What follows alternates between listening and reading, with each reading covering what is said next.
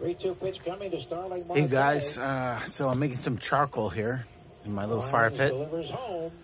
Swing and a miss. He got a fastball by him up and away at 97. Listen to the Red Sox game as I do this. So I got one of these Home Depot ash cans that I drilled a couple holes in the top. Threw in the fire pit, cooking off some hardwood, and maybe in a little bit there'll be some retort where the flames come out, where the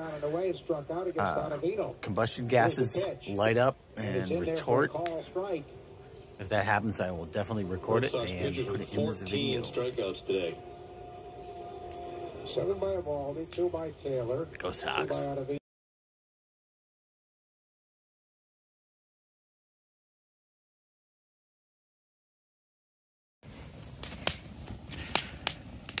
All right, so we're at the fire pit. We're making hardwood charcoal, and right there, this is the retort. This is the combustion gases coming off the hardwood.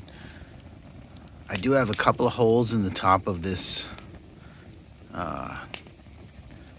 this ash bucket from Home Depot, but they clog up.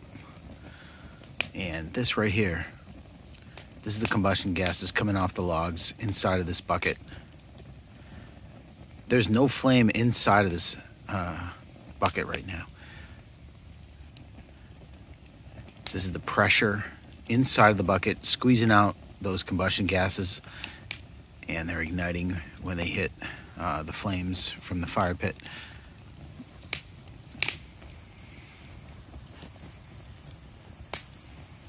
This is how you make hardwood charcoal.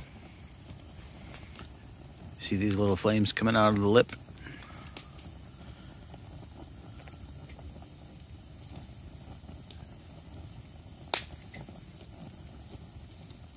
We'll show you what it looks like in the morning.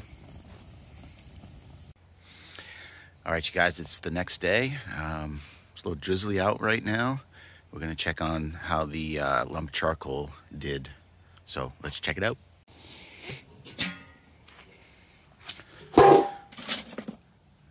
Pretty good.